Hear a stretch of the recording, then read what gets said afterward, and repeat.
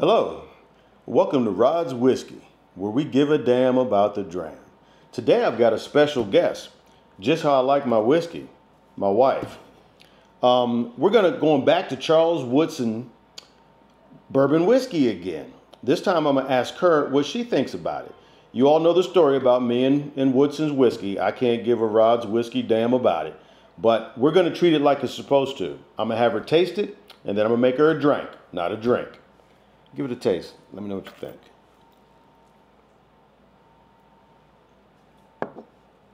I'll tell them what I think. Still can't give a Rod's Whiskey damn about it. But coming in at 80 proof, it's a very young whiskey. It's definitely something that needs to be used for a mixer, barbecue sauce, something, you know, anything other than sipping. But what do you think about it? I like it. Okay. It is sweet and smooth. Okay, all right. Well, wifey here, Miss Just How I Like My Whiskey, says it's sweet and smooth. So that's what Rod is going to give it today from Just Like I Like My Whiskey.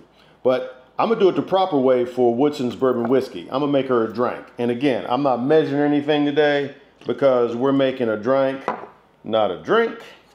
But I'm going to make a quick old-fashioned and see how she likes it that way. And again, I'm not being a mixologist today. I'm just throwing a drink together and we'll go from there. And just while I'm talking about this, one thing I did do is I did do some research, watch some of Charles Woodson's actual videos, and he actually uses his own whiskey as a mixer. So I figured that's what I do. How do you think that tastes?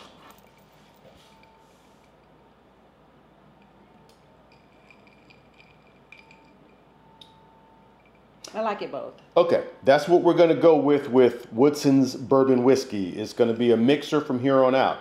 But don't be surprised if I don't come up with another Woodson Bourbon Whiskey video at some point in time. But again, that's Woodson Bourbon Whiskey coming in at 80 proof. It is aged for only about 6 months sonically, and then it's aged in his wine barrel. So I'm sure that's where I get some of the taste that I don't like. But again, it's a mixer. It's not to be sipped, but somebody else likes it. That's all's important. Again, thanks for stopping by for this quick whiskey review. If you like the content, please like and subscribe. Cheers.